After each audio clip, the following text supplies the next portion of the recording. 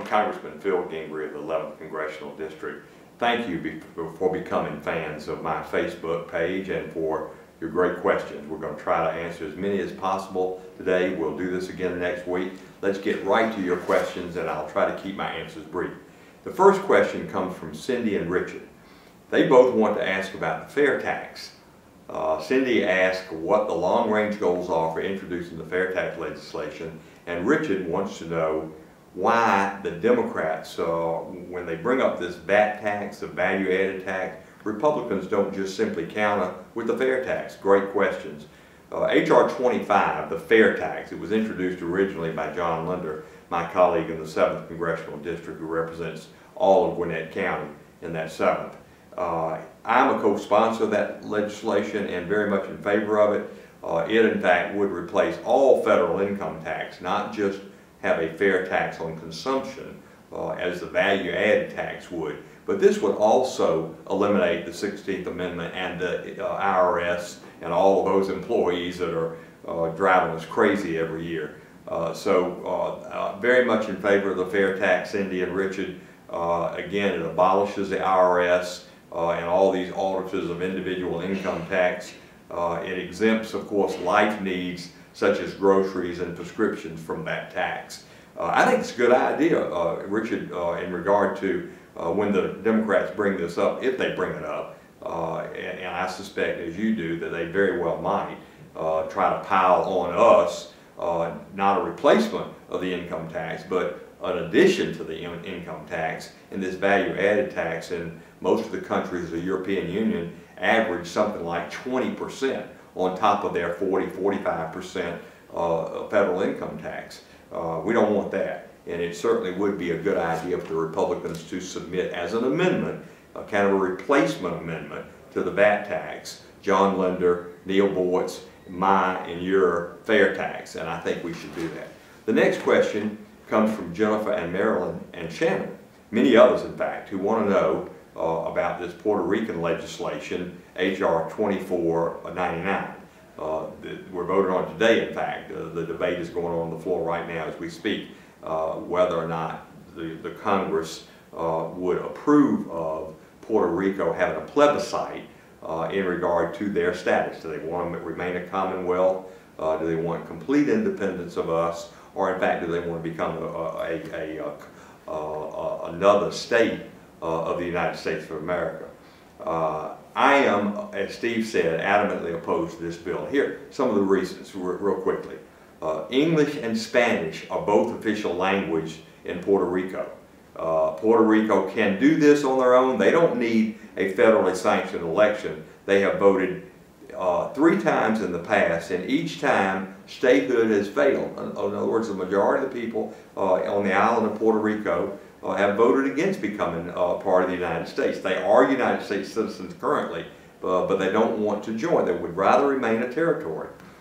In this 2-step process that our vote would allow them to do does not accurately reflect the views of all Puerto Ricans. The first round of voting unites opponents of the current Commonwealth system, but then it excludes the Commonwealth option in the second vote. So basically, if 1/3 plus 1 of the people, not only those on the island of Puerto Rico, but also people that were born in Puerto Rico who live in the United States would be eligible to vote on this as well. The winner of the referendum, which will be whatever option, as I say, receives just 33% plus 1. That means the majority, who probably would have voted against it as they did 3 times before, would kind of be shut out, and I don't think that's fair. A decision that can start the island down the road to independence or statehood should not be taken lightly and should have the support of the majority of the people in Puerto Rico. And of course, it will tremendously, if they become a state, tremendously increase the financial obligations of our federal government at a time when we can't afford it. The poverty rate in Puerto Rico today is 3 times as severe as in our poorest state of the 50 United States. All the welfare giveaways would be so much more if Puerto Rico were to become a state. I just don't think we can afford it. The next question comes from Brian and a few others, and they want to know, what are the Republicans in Congress doing to offer support to the governor of Arizona in fending off the liberal media over the recent immigration enforcement law? Others ask if Georgia will adopt any similar legislation. Let me tell you, Georgia is abiding by the 287G program, which is a program with immigration and customs enforcement, where essentially a state, a county, or city, in the case of Cobb County, the Sheriff's Department, under the leadership of Sheriff Neil Warren, participates in that 287G program.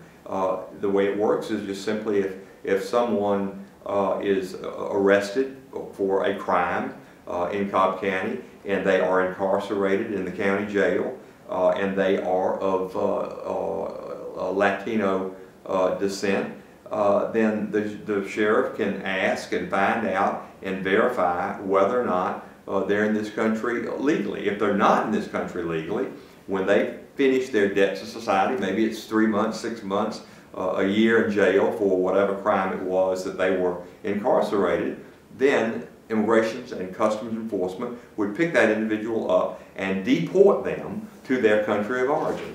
We're already doing it in the state of Georgia. What Arizona has done, and they have 500,000 illegal immigrants in that state. It's a border state, and there's tremendous amount of crime and trafficking and drugs and human trafficking, and they have a huge problem there. Coming into this country illegally is a misdemeanor under federal law. They're just verifying that. They're just saying, okay, it's going to be a misdemeanor in the state of Arizona, and we're going to enforce it, and we're going to find out if people here illegally, then they are going to spend 6 months in jail and they're going to pay a fine. So I'm Jan Brewer, the governor of Arizona. I don't know whether she's a Republican or a Democrat, quite honestly. I don't care. But I agree with her. I think that was the right thing to do, and I support it. And in fact, to Brian and the others, I think it would be good for Georgia to adopt similar legislation. We've got, I think, gosh, I don't know the total number of illegals in Georgia. It's not as bad as it is in Arizona, but it's bad enough.